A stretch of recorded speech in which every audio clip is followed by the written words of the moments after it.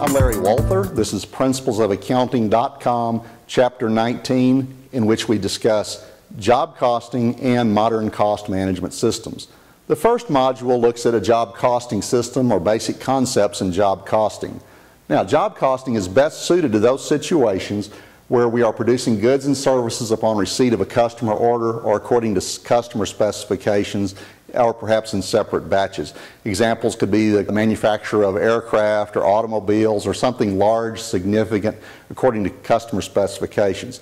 In a future chapter, we'll look at process costing, which is an alternative model that's applied to goods that are produced in continuous processes. If we manufacture paint, for example, you could imagine a process where the paint is produced and packaged continuously, and so it's hard to identify discrete jobs. Here we're talking then about jobs that are discrete in nature. Each job is unique, and materials and labor can be readily identified with each job, and each job perhaps entails a unique amount of material and labor. So a good example of this would be an electrician. I've got an example. Jack Castle owns an electrical company called Castle Electric. And on a typical day, Jack arrives early at the office and starts lining out the day's work. He's paid $25 an hour for his time. He doesn't really do any work directly on jobs. He does inspection work, pulling permits, managing inventory, customer relations, things of this nature. He's got a number of electricians who work for him, and they typically arrive about 8 o'clock in the morning, and he gives them their assignments and equipment and parts and so forth that they'll need for the day. And so let's look at Donnie Odom on July the 14th, one of his electricians. He came in and Jack said, well, I've got 3 jobs for you today. Job A is going to be to work on this billboard. We need to clean and replace the light bulb, clean the electrical connections and so forth. And by the way, this is going to require a light bulb, and the cost of the bulb is $150. When you finish that, go to job B, which is replacing the breaker panel at an office building, and it's going to take 20 breakers, and they're $20 a piece. And job C is going to be pulling wire at a new residence that's under construction, and we're expecting to use about 500 feet of wire that costs 14 cents per foot. And so Donnie is paid $18 an hour, and his time on July 14th turned out to be 1 hour working on the billboard, 2 hours on the electrical panel, and 3 hours working on the residential job. He also had 2 hours getting ready at the shop in the morning, driving from location to location, filling out his time report, things of this nature.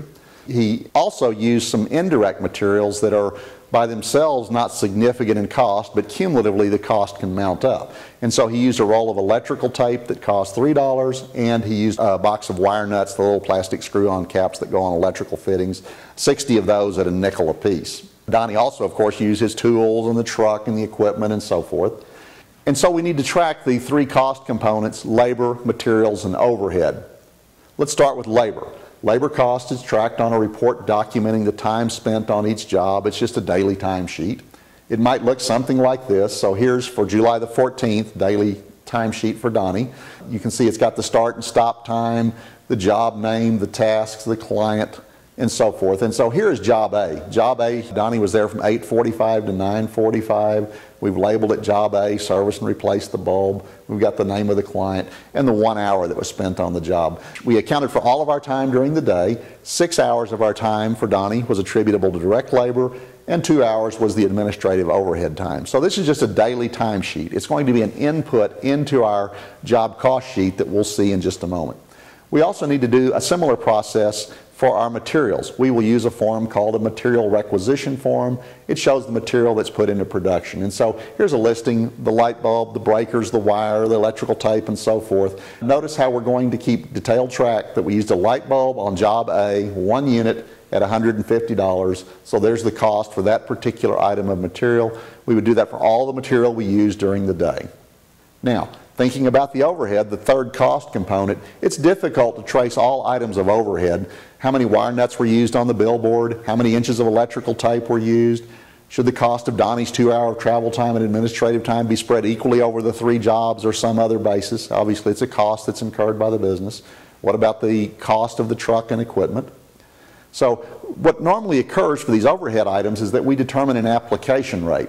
So for Jack, at the beginning of the year, he got with his accountant and they estimated the total cost of all of their overhead items: rent, vehicles, insurance, taxes, indirect labor, and on, an extensive list. And Jack estimated the cost at $150,000.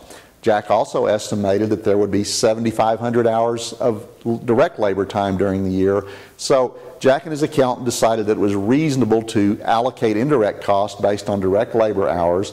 And so the $150,000 in indirect cost divided by the 7,500 hours gave us $20 per hour for the overhead application rate.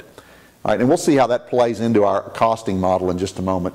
But let's think a little bit more about overhead application rates. They are arbitrary. They are estimates. Jack decided to allocate his overhead based on direct labor hours, but normally we seek to establish a relationship where there is a correlation between the application of overhead and the consumption of overhead. We could have thought about using feet of wire, for example, and said, well, we'll allocate overhead based on feet of wire used. What's the problem with that? Well, obviously in our case, for Donnie's day, only one job entailed use of wire, and all of the overhead would have been loaded only on that job. So that would probably not be a good basis in this case.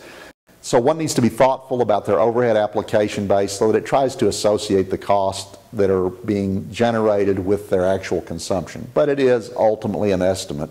And recognize that we do expect differences between the application of overhead and the actual costs that are eventually incurred. We're not going to worry about those differences for the moment, but subsequently I'm going to show you in another module how we're going to deal with differences between actual and applied overhead. Now, the information that we've seen is now drawn together in a job cost sheet, and here is the job cost sheet for job A. It was a fairly short job. There's the direct labor hour, 1 hour from the direct time sheet from July the 14th for Donnie Odom. I've got a reference number, DTS, daily time sheet, the date, and then DO for Donnie Odom. This is just pulled from the daily time sheet. Similarly, the material requisition form, we pulled the one bolt from there and applied it to the direct material cost. The overhead we applied, we knew we had 1 hour of direct labor. We applied $20 of overhead, and so totaling it up, we have $18 of direct labor, $150 of direct material, $20 of applied overhead, and a total job cost of $188. That $188 gives us the basis for billing our client. Obviously more than the $188, or we wouldn't have any margin to be profitable in the business, but that's our cost capture for what was incurred on job A. Now, I've shown a manual system for capturing these costs into a job cost sheet. Obviously, we could use an electronic database to do this. An electronic database is more powerful. Data can be entered via user-friendly input forms with predetermined slots for entering information. The information is only entered once. Then the computer would allow you to sort and capture data. And not only could you say, I want to know the cost for job A, you could say, I want to know how many light bulbs have been used in the last 18 months. You could pull a lot of extra information from the electronic database that would be hard to gather from just a manual system. So there's clearly advantages to the database type system. So here's an example of a screenshot of a typical database system that could be used to capture information. I've got a number of options from the main switchboard. I'm selecting to view time and materials. It brings up another window here where I can enter the time and materials worked. In this case, I'm showing I had 1 billable hour of direct labor time for this particular project. I also had the light bulb that was used, the total material. So I've entered different components within the slots in the database, and once it's entered, then I'm able to move forward and manipulate and manage that data for decision-making purposes. Let's move on next and look at another job. This is job D. It's a home construction project that spans many days, and so you can see for July 14th I had a couple of different electricians working there. They used wire and junction boxes, capturing the cost. I went on July 15th, July 16th. This could span months or years even for very significant large jobs, but I now know through the process how much I've incurred on this particular job, $2,351 during this 3-day window for job D. So you can see you don't have a job cost sheet for every day. You've got daily time sheets, perhaps daily material requisition forms. That all rolls up into the job cost sheet that can span days, weeks, months, and years and allow you to track the data very effectively.